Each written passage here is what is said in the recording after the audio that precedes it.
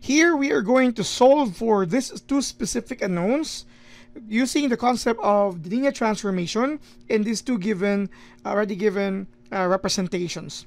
So here, what we could do now is to look for the possibility of making these two vectors be a linear combination of the other two given. With that, we can identify the correct coefficients that could be paired with each of them that will make or satisfy a linear combination. And with that, we're going to move to the linear combination concepts a little bit later. So again, we are going to solve now. Let's start with the solving of 2 and 4. Okay, we don't have a definition here of the linear transformation, only the given values here. Okay, but to do that, again, we're going to express 2 and 4 as a linear combination of 1, -1, and 0 and 2 by using a certain constant here for 1, -1, and 0, 2, where a and b are elements of the real numbers. Okay, we're going to use that as we move further later. Let's just simply solve this first. You have 2 and 4. You have here a, -a, plus 0, 2, b. Okay, so you have 2, 4. This is a. You have -a plus 2b. Hence, by equality of vectors, a is 2, and then -a plus 2b is 4. So with this value, we could have here -2 plus 2b equals 4.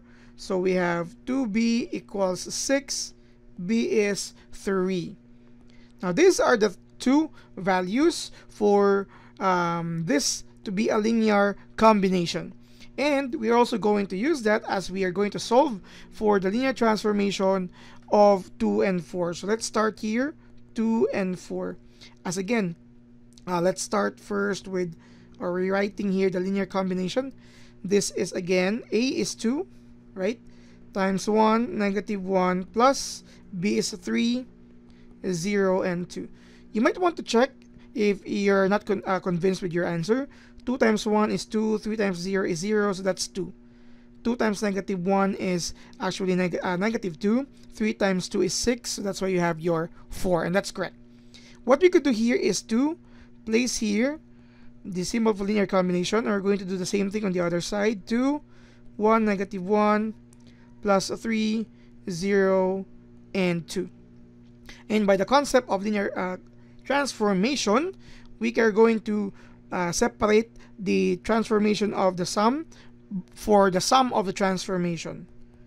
2 and 4. So we have here t2, 1, -1, plus transformation of 3, 0, 2.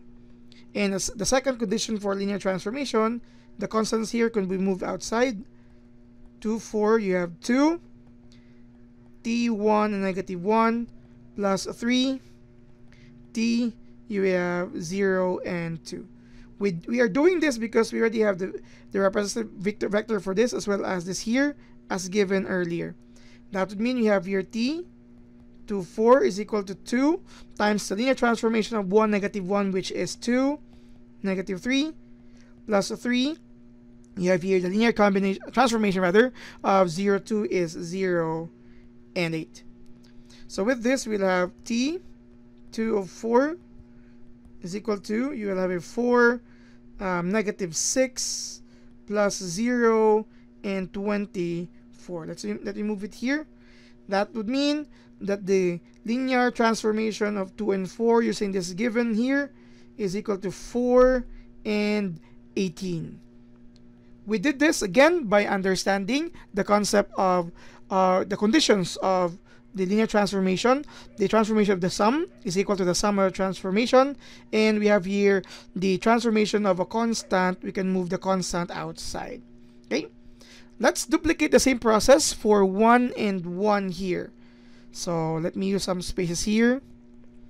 We are going to solve 1 and 1. So first, let's come up with a certain values of a and b that will make this a linear combination. A of, we'll have 1, -1, 0, and 2. 1, -1, plus b is 0 and 2. Okay, so let's solve this first. 1, 1.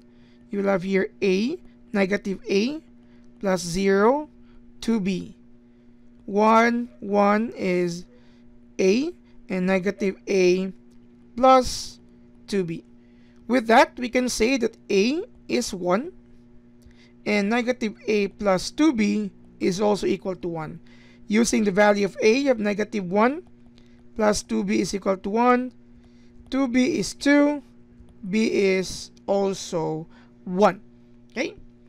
With this, we can rewrite this linear combination as 1, 1 is equal to a is 1, 1 negative 1 plus b is also 1, 0, and 2. Again, you might want to check that. 1 times 1 is 1. 1 times 0 is 0, so you have 1. 1 times negative 1 is negative 1. 1 times 2 is 2. Negative 1, 2, you have your 1.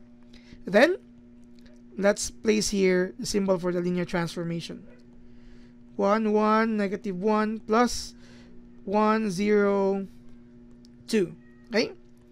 So, continuing this process, using the transformation of the sum, you will have the sum of two transformations. Plus 1, 0, and 2. Then, move out the constants.